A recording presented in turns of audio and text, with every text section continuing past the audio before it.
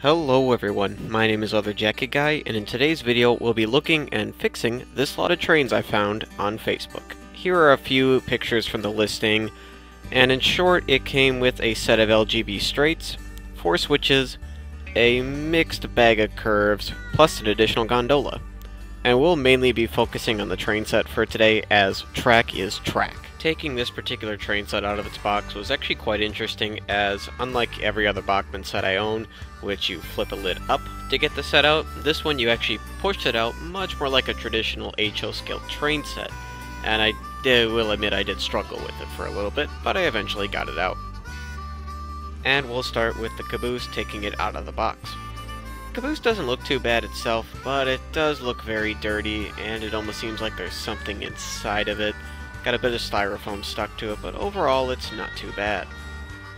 So with it out of its box, we'll just disassemble it a little bit for further cleaning and leave it on the table.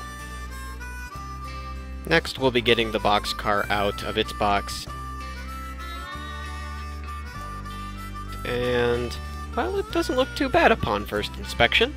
As you can see, the top is a little bit dirty, nothing too off there.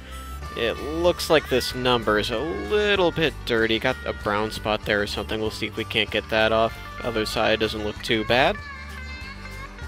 Could still use some cleaning, but ooh, yeah, that roof, that's gonna need to come off, because that looks absolutely terrible. But the ends don't look too bad, and none of the handrails are bent, surprisingly. And with that, let's leave it on the table and look at the engine. And since it's here, we'll take a little look at the gondola. It's in Denver and Rio Grande. I believe this is from one of the RC Bachmann trains that just kind of has that feel. It's very dusty, just like everything else that's here. Quite dirty, and the handrails amazingly aren't bent. And I guess, well, when you just sit on a shelf, what else do you really have to do but not bend your handrails? And it is missing the cut bar from the back, which is a little bit of a shame, but not exactly uncommon. Taking a look at the inside, it is horrible. That is caked on dust and dirt, and I don't know what kind of previous life this car had, but it was fun. And in getting the fender out of the box, we can take a real close look at it as well. Upon first inspection, it doesn't look too bad, kind of dusty, got a little bit of the styrofoam thing going on. The back doesn't look too bad actually, it's in remarkably good shape, and it looks like everything on it works. That's supposed to move. Get that little bit of styrofoam off. Front, it's dirty, but it doesn't look too bad. The wheel's bent like normal. The other side, again, not too bad. A little bit of that styrofoam stuff. We do have the silver painted trucks on it. And taking a look at the wheels, they have a little bit of rust on them in certain spots, but it's nothing major. And with that being said, let's put it on the table and take a look at the locomotive. Getting the locomotive out of its box was a little bit tricky, but it did eventually come out. The locomotive doesn't look too bad upon first inspection. I mean, it is quite dusty, as you can see there on the cab. There was a little bit of corrosion on the bell, but nothing too bad. Front of the engine looks really nice. Its smoke box door does still work, and the switch still is inside of it. And it really just doesn't seem like there's any major reason it would sit on a shelf. Whistle's all there. The back of the cab looks quite nice. Connector's still there. And again, a little bit of corrosion on the bell, but there is something rocking around inside of it. It doesn't come up on camera real well, so just trust me on that. But we'll set it on the table and get ready to clean. Before we get washing, I will take off the trucks on these cars so that they don't rust any further than they already kind of have. So to clean the gondola, I think the best thing I found was to fill it with water a little bit first, and then give it some of the Dawn soap watery mix that I made up, and slosh it around, basically to try and clean the car, break everything up. And it worked okay, but I needed to do this to it about 3 or 4 different times before I got absolutely everything out of the gondola, and I even had to end up using a brush, which unfortunately I didn't record. The boxcar very much was a different story. I mainly just ran it underneath the faucet in that rather small sink, and used a wet cloth with the Dawn soap on it to wash a majority of the stuff off. A bit of that roof stuff came off, or actually basically all of it, with the exception of in between the very thin lines in the roof. I couldn't get that brown smudge off of the numbers, so that will just have to exist forever. But otherwise, the car cleaned up really nicely. Cleaning the caboose followed much of the same suit. Rinse it out, wash it off, rub it a little bit with the towel until everything came off, or as best as I could get it off. Here's all the rolling stock reassembled and cleaned. I do promise I cleaned the engine in a much nicer way, but it was hard to film, so I unfortunately had to cut it out. But this is what it all looks like cleaned. Let's test the locomotive.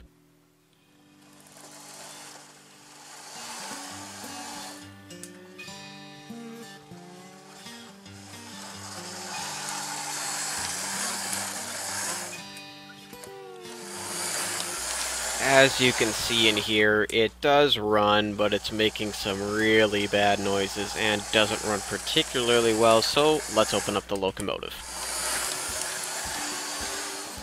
So we're going to be taking what's supposed to be 4 screws out of the bottom of the locomotive, but there's only 3. And some of these screws don't really feel like they're holding anything together, which is normally a bad sign. Taking the actual bottom plate off, we can take a look inside, and it's not looking good. Here's a close-up of inside the engine, and it looks like the motor's been glued back in, a mount's broken. It's not looking good. And here's that screw mount, and it is very broken. That's not going back together. If we take a look at the wheels, we can see they're rusting, and that means water got into this box at some point. Again, not another good sign. And the front pilot truck, his wire is broken.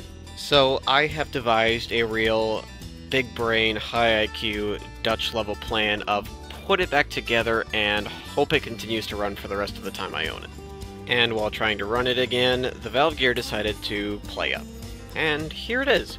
It decided to bunch up, and it was easily fixed, but it is annoying. I did run the locomotive a little bit more, hoping its performance would improve, which it kinda did, and I also decided to test the sound function, and unfortunately that didn't work. I have no idea if the smoke unit works either, as I have no smoke fluid to put in it. Overall, I don't think I got too bad of a deal. I mean, a train set is a train set, and it needed some cleaning. It doesn't work the best, but it is another piece of the collection, and I do have this locomotive sister from the Bumblebee train set, so now I can finally run it, and let's see it run.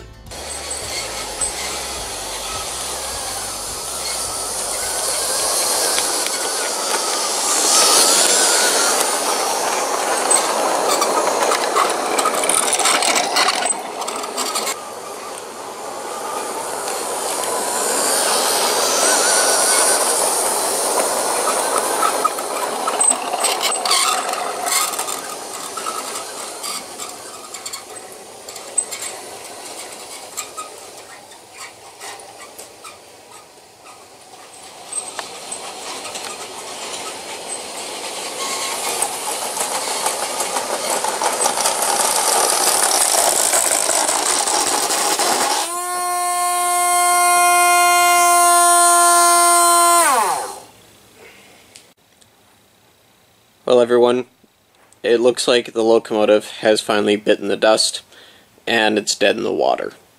I'd like to thank everyone so much for watching, and if you'd like to see more content like this, please consider subscribing. One of these days I may get a new base for this locomotive that has a whole new gear mechanism from Bachmann, one that's better, and hopefully a funnel that's not bent out of place. Again, thank you all so much for watching, and bye for now.